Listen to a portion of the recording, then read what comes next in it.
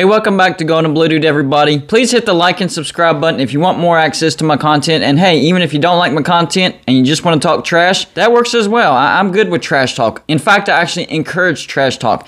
But today we're going to talk about playoff expansion, and this has been a thorn in my side. It was brought up in the summer of 2021, got everybody all excited, and it's just they've been dragging their feet in the mud ever since. The good news is that the current playoff contract expires in 2025, so something will have to happen, whether they have to re-sign the current 4-team, go to a 6-team, 8-team, 12-team, something has to happen. In fact, more playoff expansion meetings will happen in the next few weeks. Now, the meetings happen between the 10 FBS commissioners and the Notre Dame athletic director.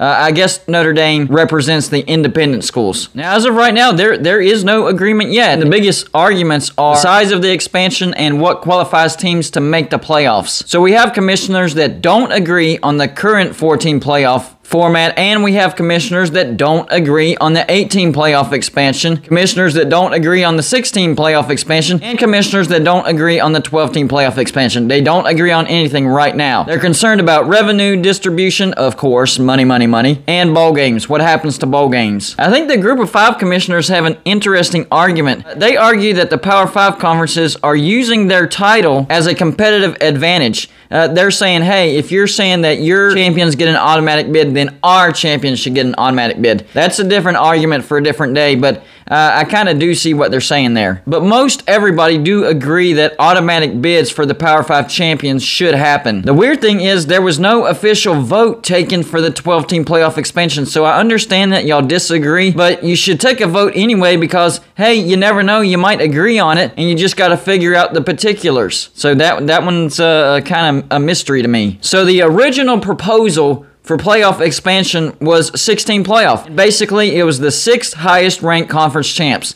Pretty simple, makes sense. Top 2 get a bye week. It's not bad. I just don't think that it's a big enough step. Instead of taking baby steps, let's get to where we need to be like right now instead of, oh, let's go with 4, 6, 6 not working, let's go to 8, 8's not working, let's go to 12. No, let's figure out where we need to be right now and be there. So here are the 6 most popular plans that were being argued about. The first thing is the qualifications for the 12 best teams. Have a 12-team playoff. How do we get to 12 teams? The next one is automatic bids for the 6 highest ranked conference champs. That's what I was talking about earlier. That's a 16 playoff. 6 highest conference champs get in. The 2 highest ranked get the bye. I mean, it's pretty simple. I just don't think it's a big enough step. The next one is the 12-team automatic bid for Power 5 champs, the highest ranked group of 5 champion, and then 6 at-large bids. I guess the tricky situation would be figuring out those 6 at large. Maybe you go by rankings, record, I don't know. So maybe that's the one thing that they're trying to figure out with that. Next one is the 8 best teams. That's the 18 playoff format. Doesn't really have any guidelines, just the 8 best teams. So just the top 8 ranked teams.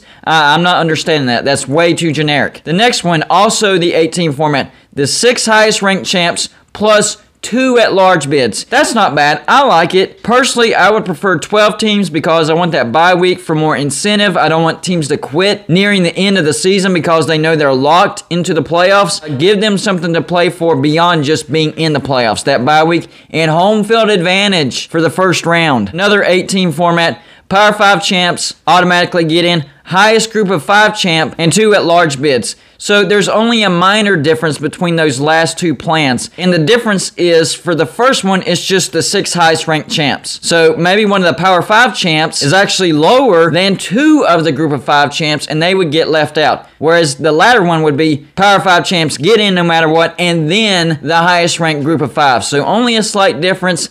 I don't think it would make that much difference because I don't think there's a big possibility of 2 group of 5 champions being ranked above any Power 5 champ. Now, the crazy thing is the Pac-12 is good with all proposals.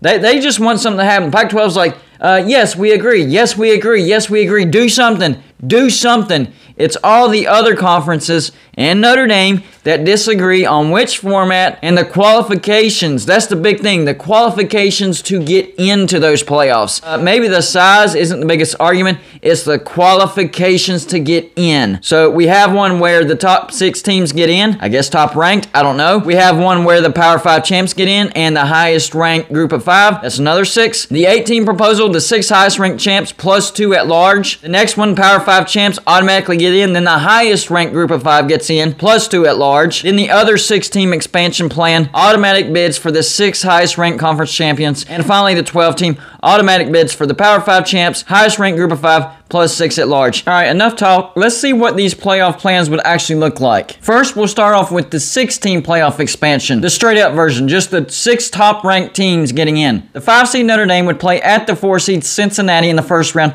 The 6-seed Ohio State would play at the 3-seed Georgia. Winner of the 5-4 plays the number 1 seed Alabama. And the winner of the 6-3 matchup plays the 2-seed Michigan. Now for the second 6-team playoff expansion. This is just automatic bids for the 6th highest ranked conference champions. Utah, the Pac-12 champs, would be the 5 seed, and they would be playing at Baylor, who's the Big 12 champs. They would be the 4 seed. Winner of that plays the 1 seed Alabama. In the bottom half, the ACC champs Pitt would be the 6 seed, and they would play at Cincinnati, the AAC champs, who would be the 3 seed. Winner of that plays the 2 seed Michigan. Now for the 8-team playoff expansion plans. The first one, the 8 highest ranked teams, straightforward. The 8 seed Ole Miss would play the 1 seed Alabama. The 5 seed Notre Dame would play the 4 seed Cincinnati. The 6 seed Ohio State would play the 3 seed Georgia, and the 7 seed Baylor would play the 2 seed Michigan. Winner of the 8-1 matchup plays the winner of the 5-4 matchup, and the winner of the 6-3 matchup plays the winner of the 7-2 matchup. Expansion plan number 2 for the 8-team expansion. This is the 6 highest ranked champs plus 2 at large. The 8 seed Notre Dame plays the 1 seed Alabama. The 5 seed Utah plays the 4 seed Baylor. Winner of the 8-1 plays the winner of the 5-4. The 6 seed Pitt plays the 3 seed Cincinnati. The 7 seed Georgia plays the 2 seed Michigan. The winner of the 6-3 matchup plays the winner of the 7-2 matchup. And finally, the last plan for the 8-team playoff, which is automatic bids for the Power 5 conference champs and the highest ranked group of 5 champion. There's that slight difference. And then plus the 2 at larges. Well, in this scenario, it all looks the same because there wasn't 2 group of 5 champions that was ranked above a Power 5 champion. So it's exactly the same. Now on to the 12-team expansion. Here's how that would have looked like this year. The first one, straightforward. The top 12 ranked teams. The 9 seed Oklahoma State plays the 8 seed Ole Miss. Winner of that plays the 1 seed Alabama. The 12 seed Pitt plays the 5 seed Notre Dame. Winner of that plays the 4 seed Cincinnati. The 11 seed Utah plays at the 6 seed Ohio State. Winner of that plays the 3 seed Georgia. The 10 seed Michigan State plays at the 7 seed Baylor. Winner of that goes on to play the 2 seed Michigan. And finally, the last playoff expansion plan, the 12 team. This is the one that I like the best. Automatic bids for the Power 5 champs and the highest ranked group of 5 champion. And then you have your 6 at large bids. The 9 seed Ohio State plays the 8 seed Notre Dame. Winner of that plays the 1 seed Alabama, the SEC champs. The 12 seed Michigan State plays the 5 seed Utah, who is the Pac-12 champs. Winner of that plays the 4 seed Baylor, the Big 12 champs. The 11 seed Oklahoma State plays at the 6 seed Pitt, who's the ACC champs. Winner of that goes on to play the 3 seed Cincinnati, the AAC champs. And then the 10 seed Ole Miss plays at the 7 seed Georgia. Winner of that plays the 2 seed Michigan.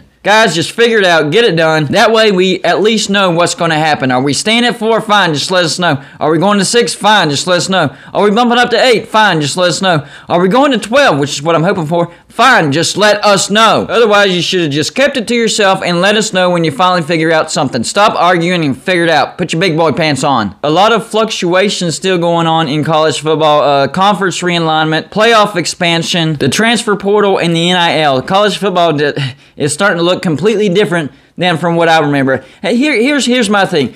When playoff expansion was first announced, even the 4 team, I was excited. But when they went to the playoff committee, that ruined everything. Why didn't we just do playoff expansion and include the BCS computing system? That worked out. The problem is there just wasn't enough teams. That's it. So they expanded the teams, but then switched over to a human element. That's disaster right there, guys. That is disaster. Now, I don't understand why they did that. Expand the playoffs, but keep how the BCS ranked them. That worked tremendously. The BCS system ranked teams very, very well. I loved it. It was just, we needed to have some playoffs. That's it. But of course, they figured out a way to ruin that. And here we are trying to figure out a 6-team, 8-team, 12-team, 16-team, 24. I don't know. I don't know. All I know is it didn't need to be this messy. And from switching from the BCS system to the playoff committee, boom, instant mess. So good luck figuring it out and trying to clean it up and trying to make it an actual playoff where it makes sense. Good luck with that. Y'all let me know in the comments section which playoff expansion you like the most.